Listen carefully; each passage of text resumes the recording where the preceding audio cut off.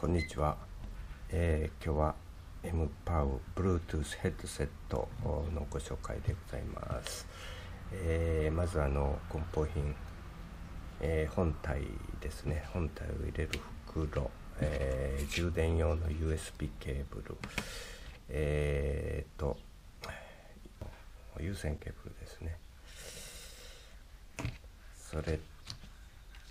と取説になります。本体はですね、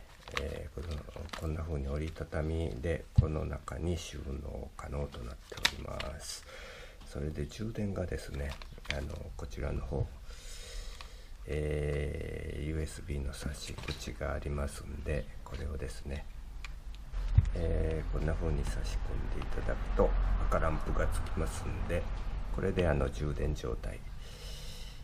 充電が完了しますとこのランプが消えます。コントロールの方はね、ここ真ん中がスイッチオン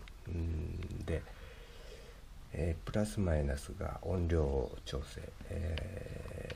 選曲等は、行き帰り左右ついてます。それで通話 USB でBluetooth でこれで通話、電話の方もね通話できます。両耳塞いでね、通話というのは自宅とかそういう状況じゃないと使えませんけどね。それで、こちら反対側がね有線ケーブルをこう挿すように、こちら利き側でに挿せばこれでねケーブル接続で、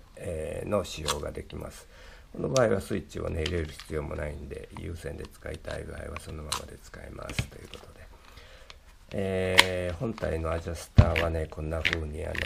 伸び縮み何段階か伸び縮みするようになってますんで、ほとんどの人にはフィットするかと思います。耳の部分もこんな風にね多少動くようになっております。それとこのイヤーパッドですが、これはちょっと人工皮革風で、当てた感じも優しい感じですかね。音質の方はね結構本体によるんかな、音質は。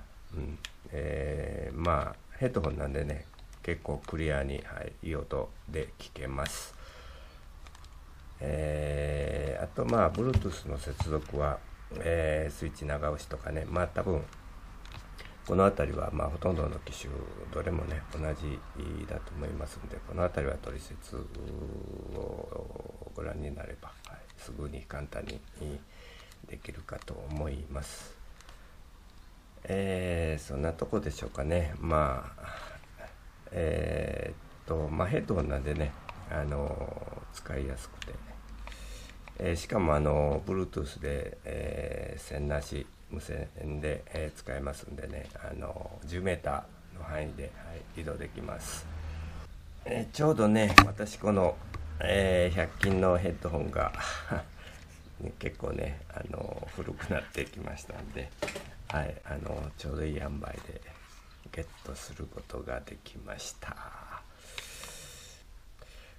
これをねちょっとかけた感じ、ですけどね、こんな感じでございます。ということで一応簡単ですけどBluetoothヘッドセットのご紹介でございました。